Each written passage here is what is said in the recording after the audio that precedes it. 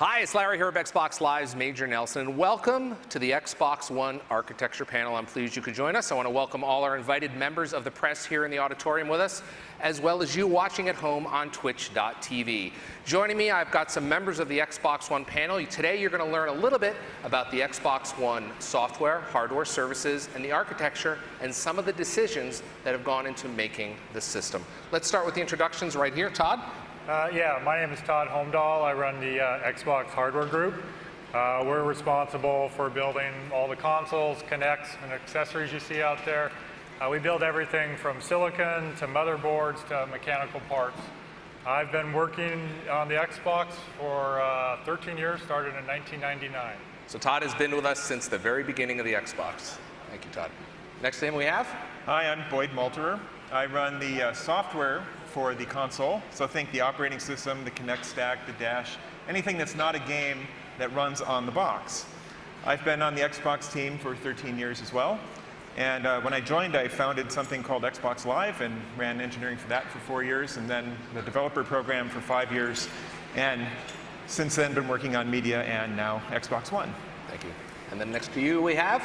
And I'm Nick Baker. I run the architecture and verification team in the Silicon organization. My team is responsible for picking all the cool technology that we put inside the chips. I have been doing game consoles, started in 1993 at 3DO. I've worked on Web TV, Ultimate TV, and all 3 iterations of Xbox. And then, of course, if you're an Xbox gamer, you know who this next guy is. I'm Dan Greenawalt. I'm the creative director at Turn 10. We make Forza Motorsport. Like several of the people on the panel, I've been involved with Xbox through Microsoft Games for 13 years now.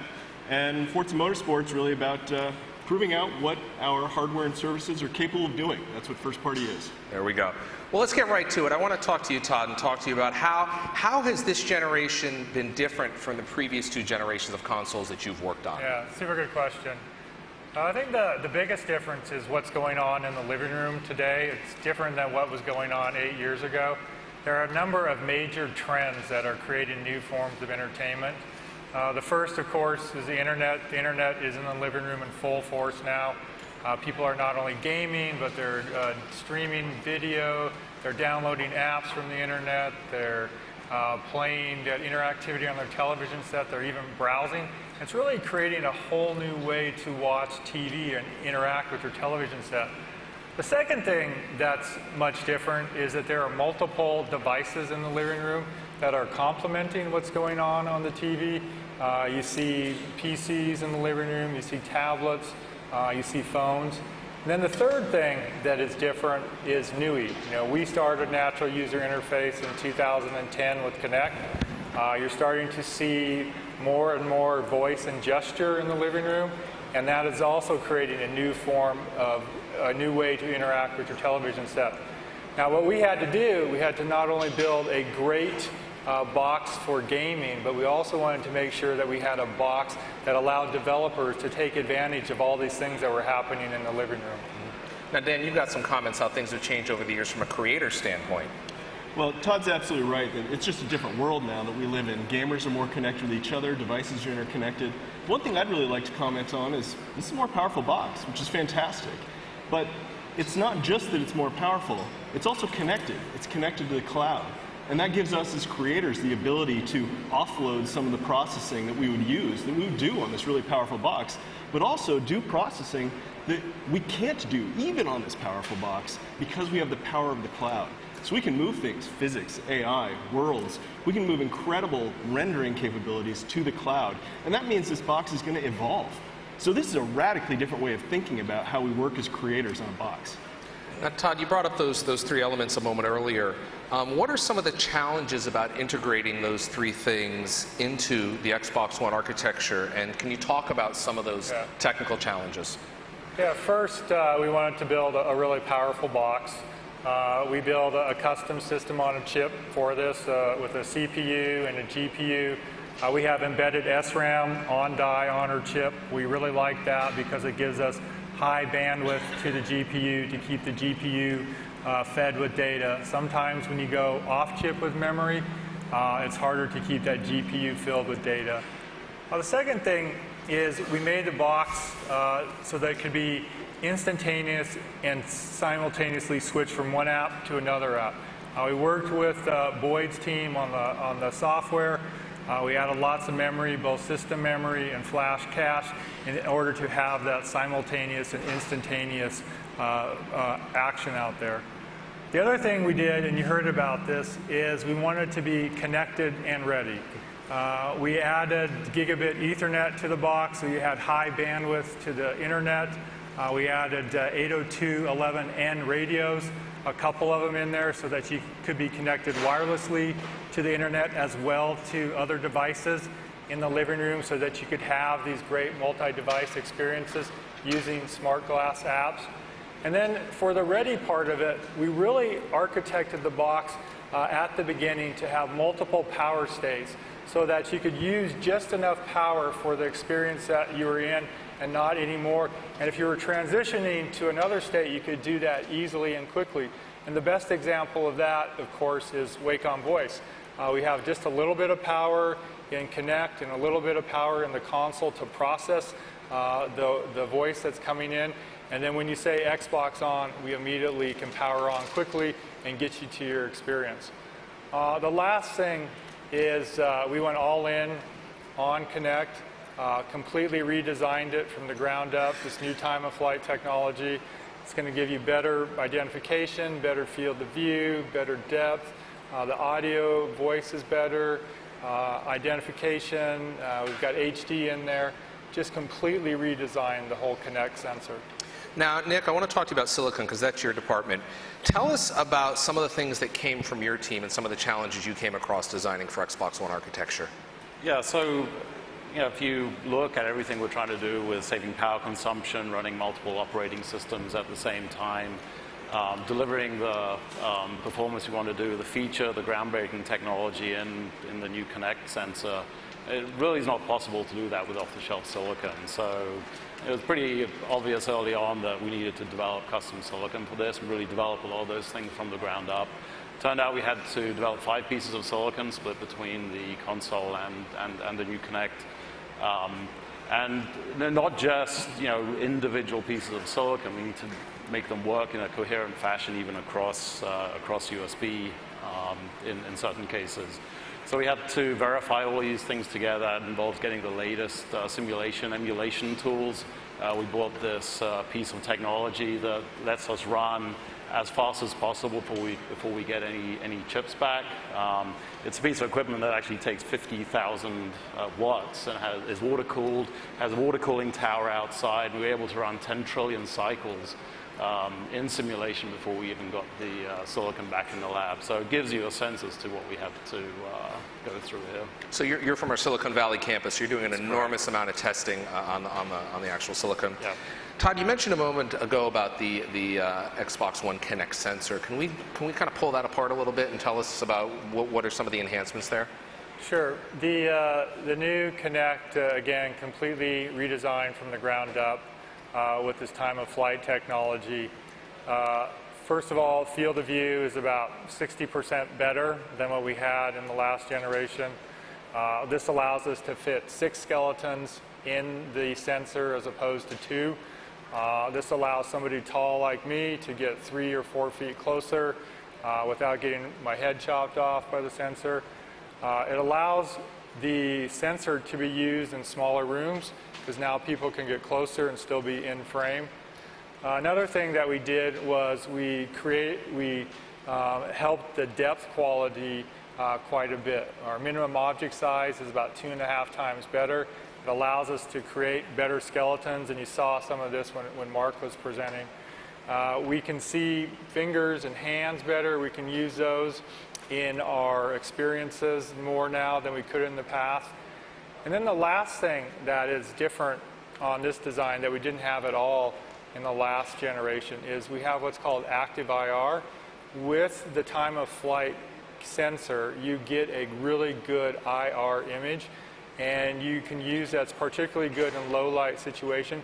But what it does is it helps with identification and allows us to really make sure when you walk in, it gets you right, 100% of the time. It knows who you are, and that IR helps a lot in the low light where you have the illumination.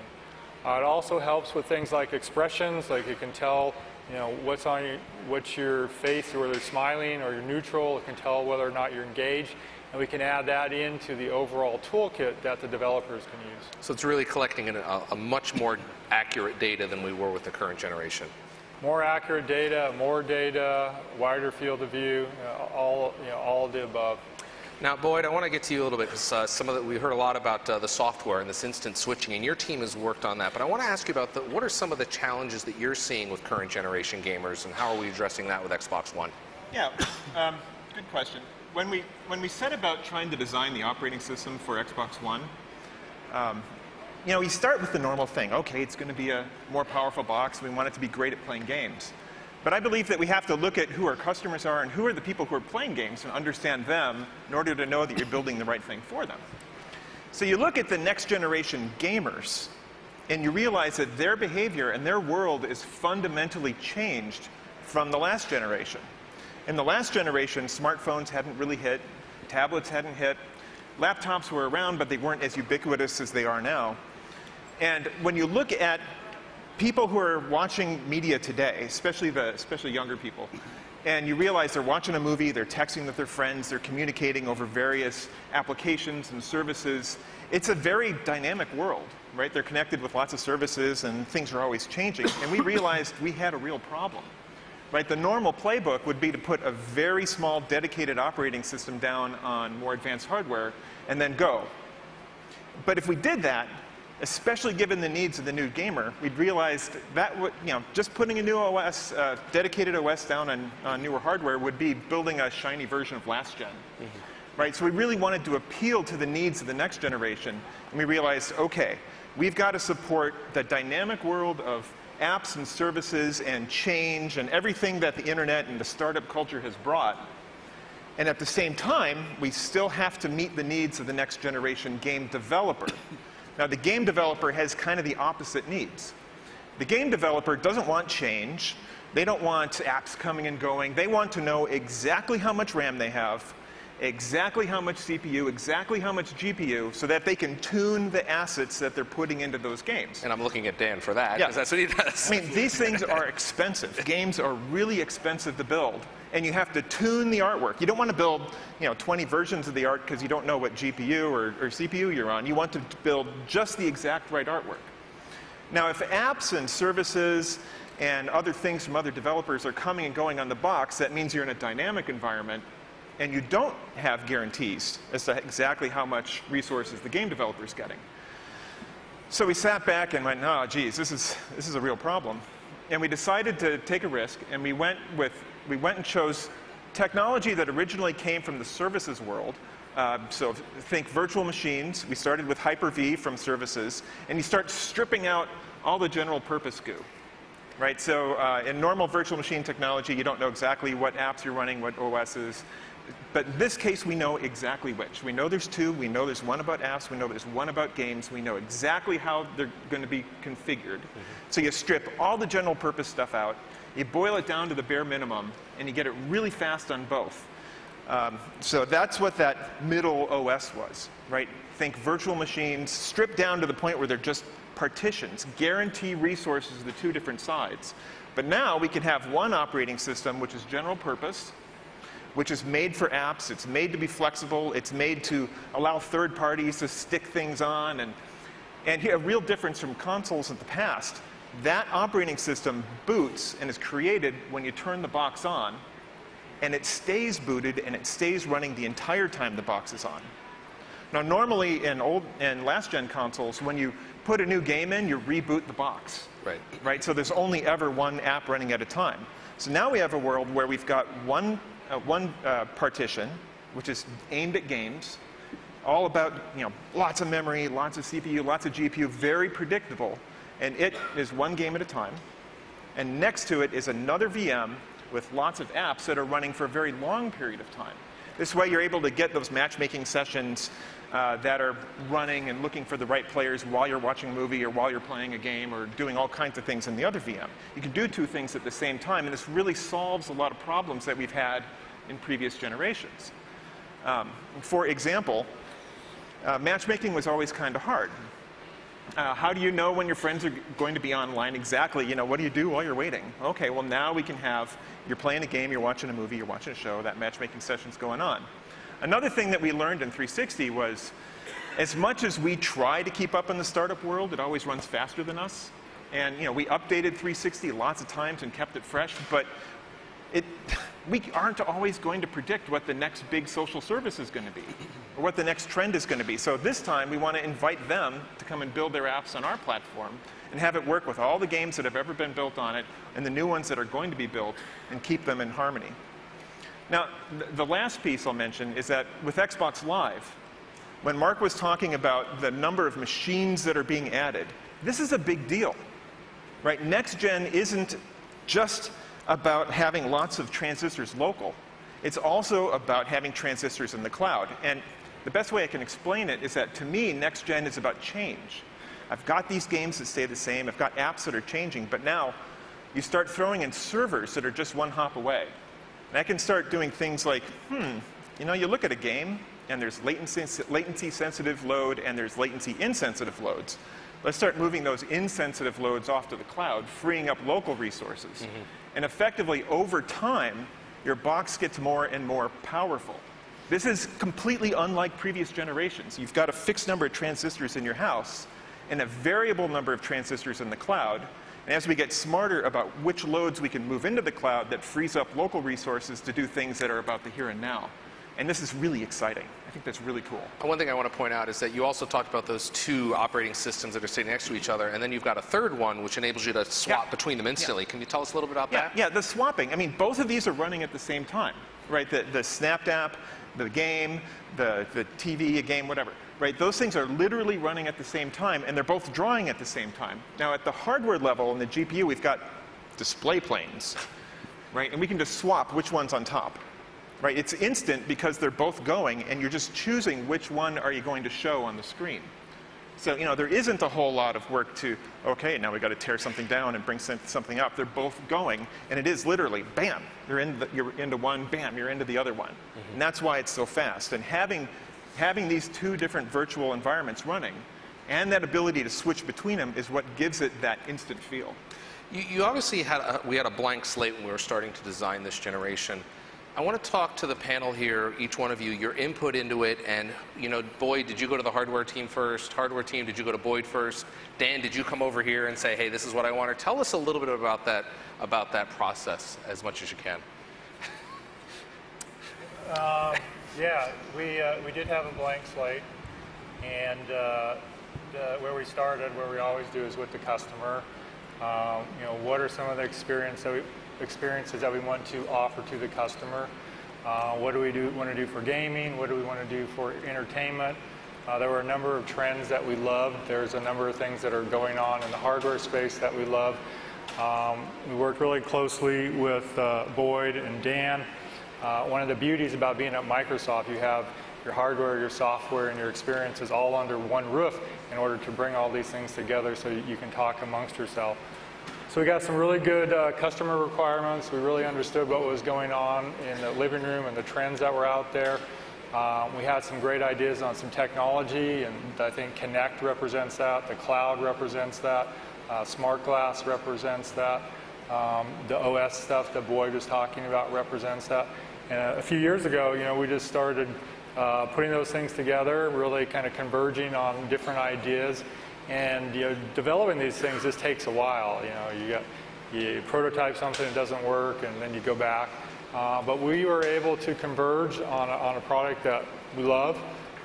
We think that it's a product that's really going to resonate well in the living room and allow people to not only have this great gaming experience, but these great entertainment experiences. And the whole ecosystem is going to continue to grow as we go forward. And this will just start. We have a lot of power that's built into the box for years to come. And then, Boyd, you obviously, you know, took that blueprint and you started designing the architecture of the system. I can think of at least, there's lots of examples. So I can think of at least two specific examples. The first one is on 8 gigs of RAM. Why 8 gigs of RAM? When you think about games and how they work, you know, 5 was probably going to be good enough, or 4 might have been good enough, but we really wanted to have those two things running side by side. right? And that meant we had to have the 8 gigs of RAM. Conversation between hardware, that's money you have to spend on these boxes, but it was really valuable to have this fast switching and having the things running at the same time. So that became a good conversation. Be power efficient as well, and be able to exactly. put it in the living room and acoustics and right. everything. The other example is when I think about the graphics stack in particular, memory bandwidth is really important. And we've got these ESRAM caches on the chip. It's really, really fast caches on the chip. This next generation of GPU it is kind of a break from the last generation of GPUs, which were very microcode optimization sensitive. The exact order of the codes and the shaders made a huge difference in how fast they ran. This time, the chip architecture is based on supercomputer-like technologies, and it's much more about data flow. Having the right data in the right caches in the right places at the right time is what will make all the difference in the world for taking advantage of these chips. It's relatively easy to get your code ported onto it. It's relatively hard to get it optimized and really, really looking good. And we worked really closely with Nick's team to make sure we had really good caches on the die, ready to feed the GPU, and that was a really important partnership. Yeah, and I mean, our process goes back actually many years in terms of understanding where things, where developers want to take, where creators want to take content, how working and understanding what the concept of snap and instant switching, and you go back and try to canvass the technology industry and see what is it that we need to do to bring that into the living room. And sort of been mentioned before, we just want to point out that a lot of the technologies we had to go and investigate on the hardware really belong in a data center. We talked about Hyper-V and Remote FX. I mean, we're distant cousins of that, but the same underlying tech has to work in the hardware. And so we're 64-bit processors. We need to support hardware virtualization to be able to have multiple operating systems. We had to invest a lot in coherency throughout the chip. So there's been I/O coherency for a while, but we really wanted to get the software out of the mode of managing caches, and put in hardware coherency for the first time on a mass scale in the living room on a GPU. And nested page tables, very technical term, but these are not things that if you look at across CPU, GPU, I/O, and making all that stuff work and bringing it into the living room, this is really a first in terms of making. And Nick's reminding me, I mean, this stuff's hard to do, right? And one of the advantages that we've had is, well, frankly, it's at being at Microsoft, we've got a lot of resources outside of our immediate group that we were able to take advantage of. There's Microsoft Research, which has helped tremendously on Connect, but we've also been able to take advantage of software like Hyper-V and really talented engineers. For example, David Cutler came onto our team about a year and a half ago, and he has been himself building that hypervisor that does the switching back and forth. I remember there was some press. What is David Cutler's moving to Xbox? That's interesting. And I mean, this guy invented operating systems, right? He goes way back. We're super lucky to be able to work with people of that depth and talent, and it's made this kind of project possible. I think partnership is really the key, not just who we have, but how this company is able to bring all the different groups together like Microsoft Research. And it's been going on for a while. I mean, honestly, this living room it started changing a while ago. And as you said, we've been playing catch up and staying on the forefront on the console world and in the living room. And this is the next giant leap forward in bringing that living room to the current age. What's exciting to me is how it does bring everything together. And we got together several years ago and started thinking about this and bringing different teams together with different takes, including bringing game teams together, but also how we manage entertainment as creators.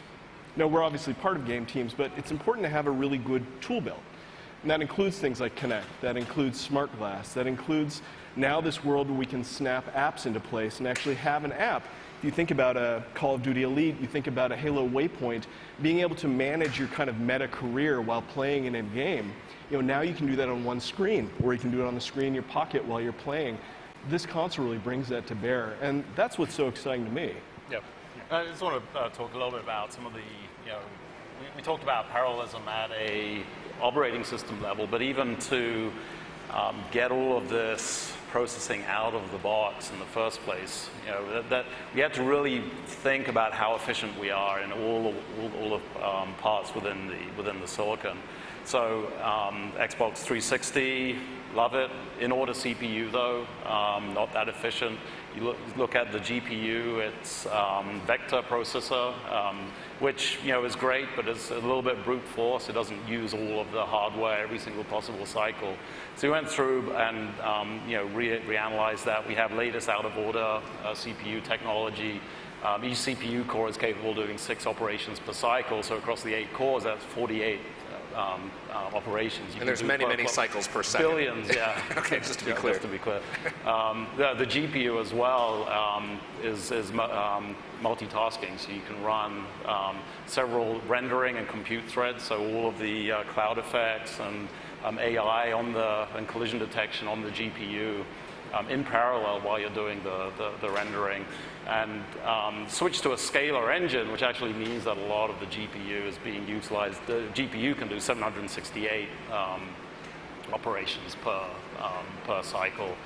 And again, on the RAM, we talked about that, but really wanted to get 8 gigabytes and make that power friendly as well, which is a challenge to get both power friendly for acoustics and get high capacity and high bandwidth. So with our memory architecture, we're actually achieving all of that, and we're getting over 200 gigabytes a second across the memory subsystem. I know that's really important to me, drive an electric car, worry about that kind of thing, and knowing that this is a box that's able to change its power consumption based on the loads that are going, I feel really good about that.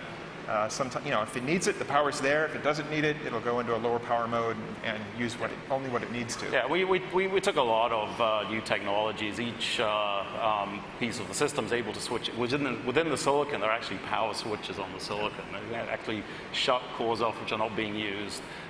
We can apply dynamic frequency voltage scaling, so if you don't need to burn the power, you don't have to burn the power. So this chip is actually scaling up, like Todd was saying earlier, scaling up and down accordingly. Nick, I want to talk to you a little bit about the living room. Putting a piece of silicon in the living room in this beautiful console. What are some of the challenges for designing for the living room? I think power is probably the biggest one, just acoustics, just making sure that we're relevant for the current age there. But there's a lot of new standards, hooking up to TVs and your companion devices.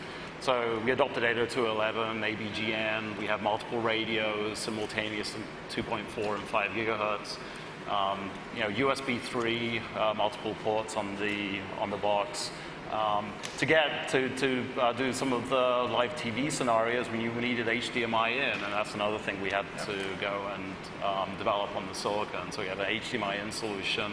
Both HDMI in and HDMI out are the latest standards. We support 4K, both on the input and output, 3D, stereo 7.1 surround.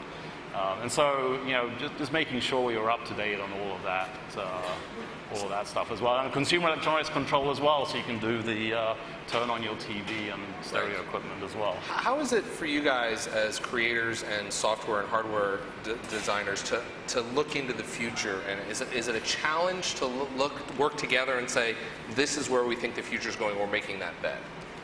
Well, I think it's a challenge, but it's exciting. I mean, honestly, all of us have worked here quite a long time, and even as Don said, opening up the whole discussion, this is honestly one of the most exciting times in my career because of what we have to play with as creators.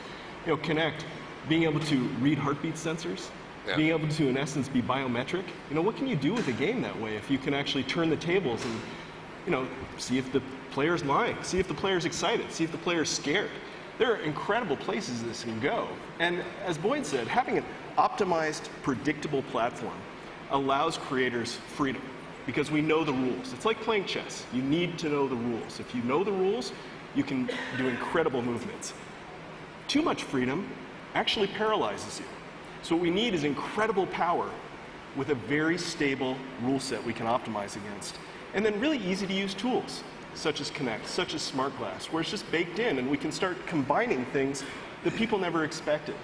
So bringing Smart Glass and interacting between Smart Glass and Kinect, plus having this beautifully rendered screen. I mean, honestly, the sky's the limits of where we can go. But what excites me the most, as I mentioned earlier, was the cloud. And that is, in essence, giving us the freedom that's kind of fear-inducing, in that we don't want the randomization of too much freedom, like having to control your PC config. As a developer, trying to control for PC config can be a lot of work. But now what we get is the power we can tap directly into to offload processes and do, again, the low latency processing we want to put out there. So now we have the best of both worlds. We have a very stable platform that we can create from, and we have an ever-evolving and more powerful world that we can tap into. I think that really is a fundamental difference between this generation and the last generation. You know, the last one, that box was fixed, and the game was all about optimize, optimize, optimize. You know, the games that we see now on 360 look tremendously better than the games that launch on 360 because we deeply understand that chip. That's going to happen in this generation, but add to it a growing number of transistors in the cloud that are really not very far away that you can start to move those loads onto. You can start to have bigger worlds, you can start to have lots of players together, but you can also maybe take some of the things that are normally done locally, push them out. And you know, this generation is about embracing change and growth while still maintaining the predictability the game developer needs. Right? This is a balancing act that we have to achieve. And I think we're going to pull it off. It's very exciting. This is a new way of thinking about gaming consoles and what could be done with them. Yeah, I also say. No, I think that there are a number of inflection points that are really critical for experience development going forward. The inflection point of the internet and the cloud, and these guys talked about it. It is going to change the way people experience things in the living room and any place that they carry a device. There's an inflection point occurring with the multiple devices being connected together and having an ecosystem connecting all things together.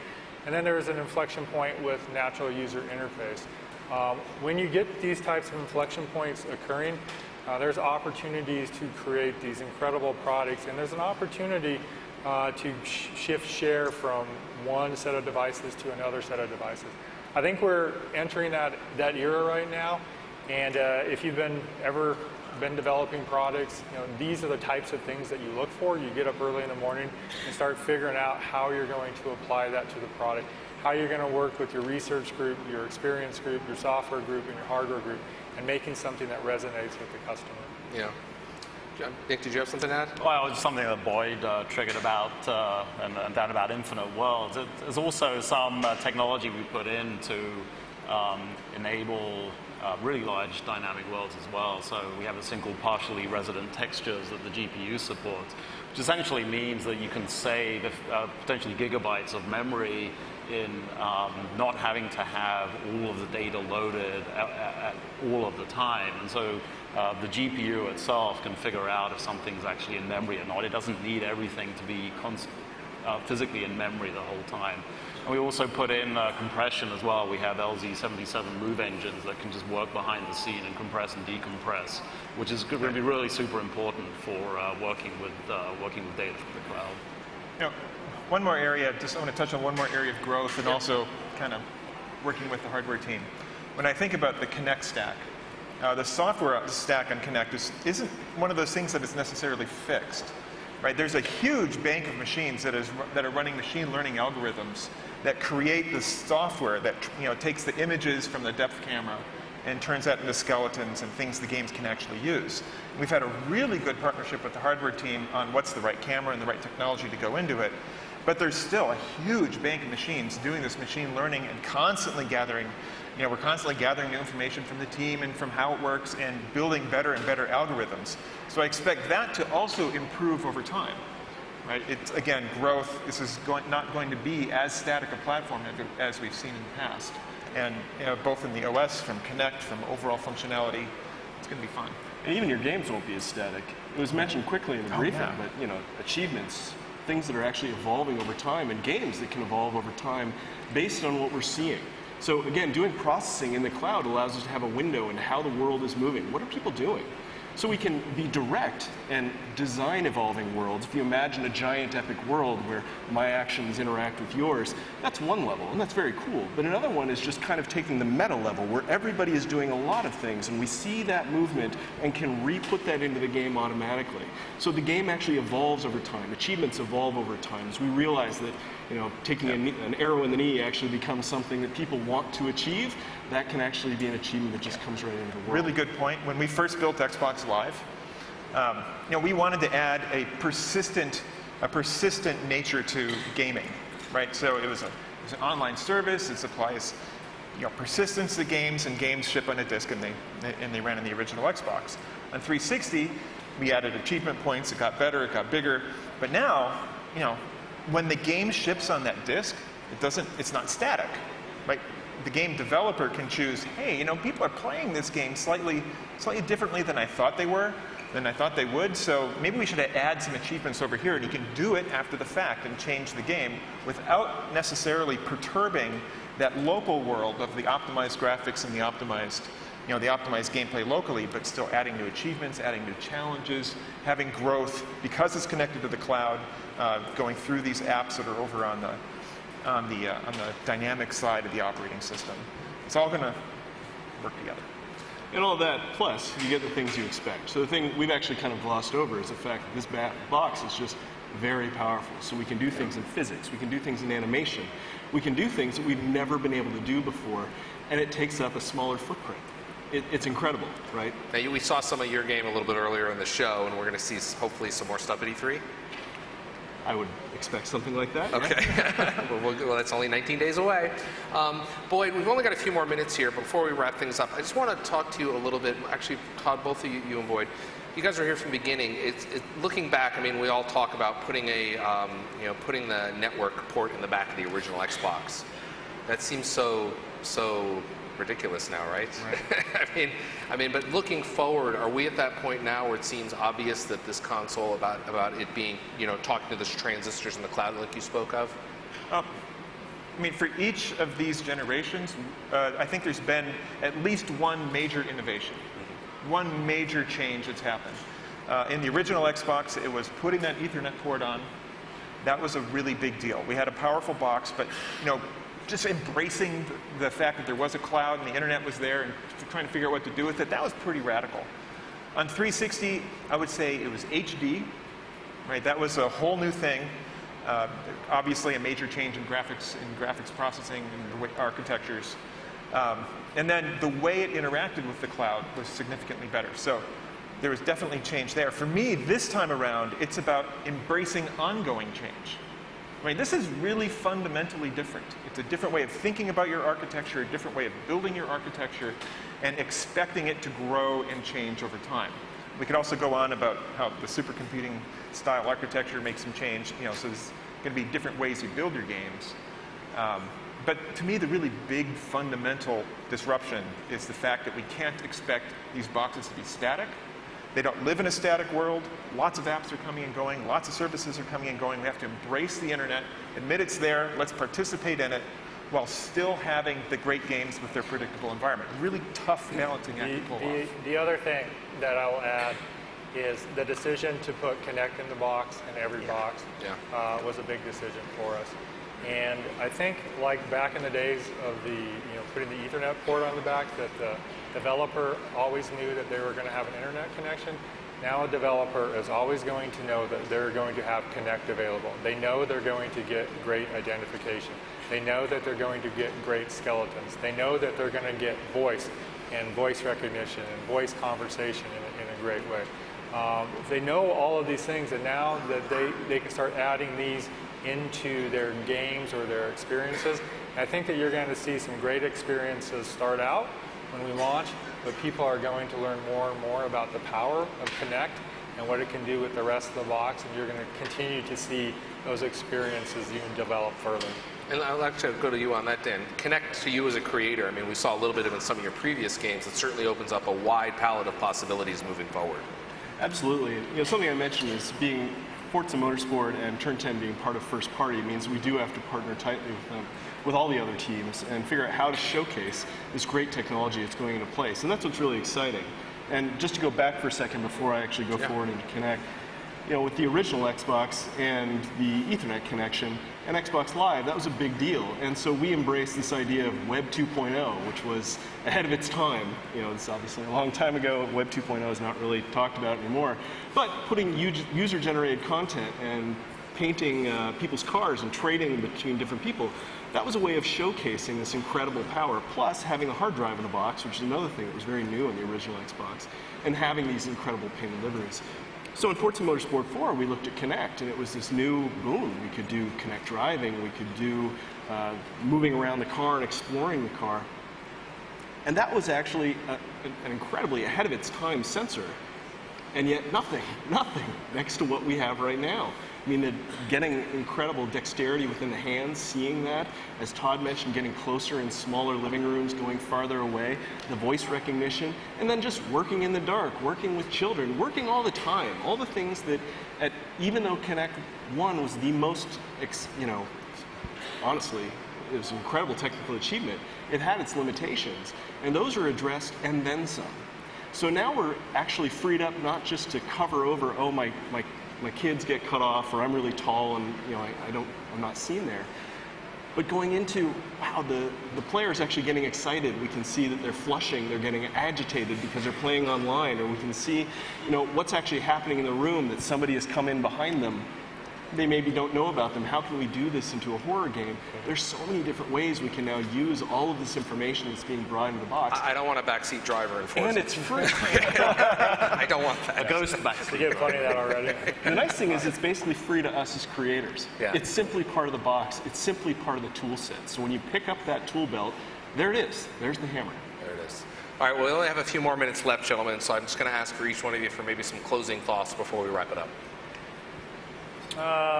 Well, this has been, of all the generations I've had an opportunity to work on, this has definitely been the most exciting for me personally. I think we're doing some things where we're integrating with hardware, or with hardware, software, services, and experiences like we've never done before. We have an opportunity to really change the way people interact in the living room with this product.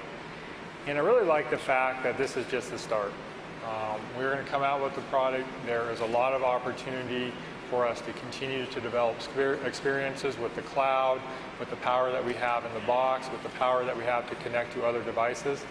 And it's going to, I see great experiences already, and I know that developers and people developing experiences are going to take that power and even develop more exciting things as we go forward. Blake? Yeah, for me, the question I obsess about is, what is next gen?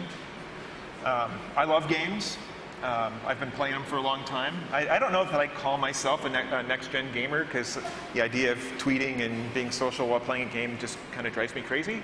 But I watch my nieces, I watch other people who are younger who play games, and I see the way they interact with movies and their friends and all that stuff at the same time. And I want to build a box that's modern, appeals to them, and still meets my needs as a gamer. At the same time, the rest of the entertainment industry is also changing around us, and the TV thing is very exciting. There's lots more in there that we haven't talked about yet that you'll see. And it's just embracing that change, understanding that the next generation is not a static device. That's what it's about to me. Yeah. Nick? All I can say is I just can't wait to get one. That too. Yeah, it's, just as playing games, entertainment, it's been a thrill working on it, and I'm sure it's going to be excellent once it's in the living room. Yeah, absolutely. And then finally, Dan, you've got a lot to share. Well, I'm just very excited about this generation. As I mentioned, that this is the most exciting time of my career because there's so many innovations coming our way that we can, as creators, take advantage of. And more importantly, I think this is the first living room device that is embracing this huge cultural change where people expect and in all of their products. They expect their phone to be a computer. They expect their computer to be a tablet. They expect their tablet to be an MP3 player. I mean, everything is supposed to work together. Cars now have internet connections, which is fantastic. I've got an app in my car, multiple apps. That's what people expect, and that's what they demand of their living room. Yeah. And so that's really challenging for the four of us and those that we represent, but incredibly exciting, not only for the consumer, but for the four of us and all that we represent.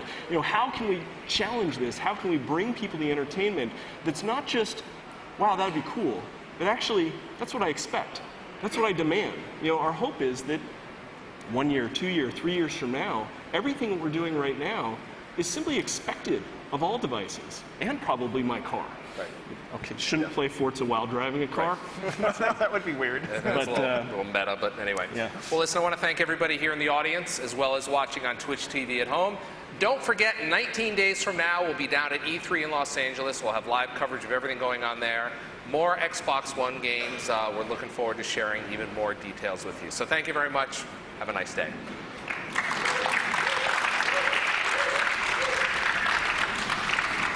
Thanks, guys. How do you go?